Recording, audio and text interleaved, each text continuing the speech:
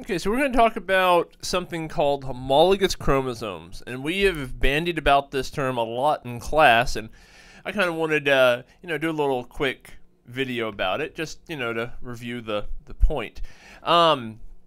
So this on the left is a generic human cell. All right, we see the nucleus right here.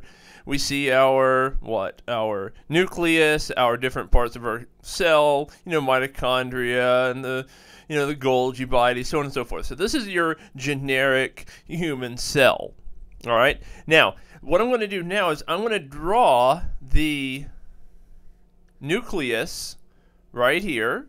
So this is an enlargement of the nucleus right here.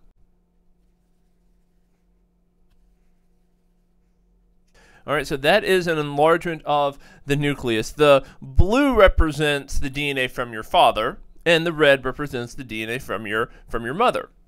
Now, remember, this is the chromatin form. It's nice and all loose and accessible, and we can get to it.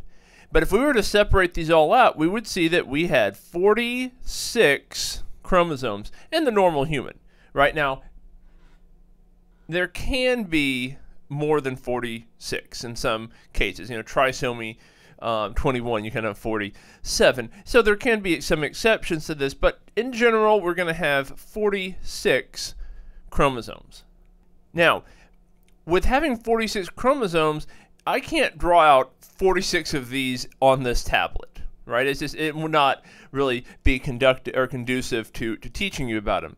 So what I'm going to do, I'm going to pull out one pair of homologous chromosomes. I'm going to pull out a single pair, one pair.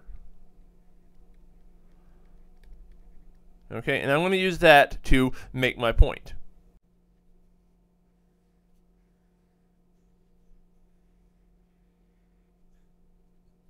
Okay, so now I've drawn two of them. This is one pair. The red is from your mother.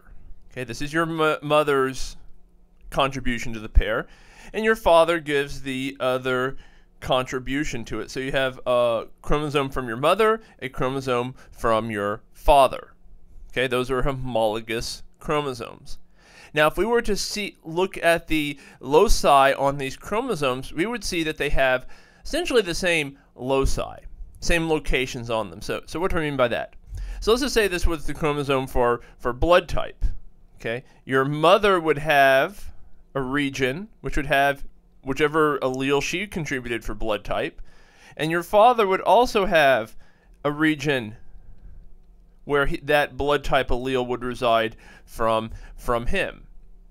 Okay, and these are the allele pairs that lead to some traits, for example, blood type.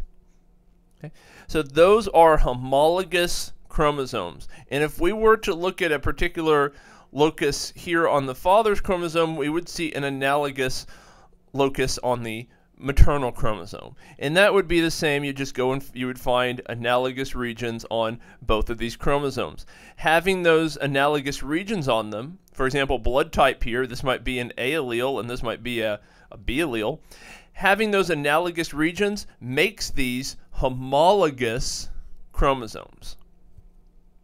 Okay, that's why we call them homologous chromosomes. Now, what do these chromosomes represent? I'm drawing them almost like balloon shapes, right? If I was to expand this allele out here, we'd actually see we're using this to represent a sequence of DNA.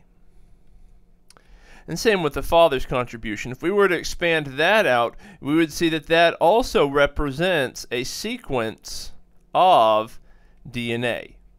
All right, so instead of drawing out that whole long thing of DNA, we are just, using these almost like balloon shapes, right? These long rod shapes. We're using those to represent what essentially is a very long piece of DNA.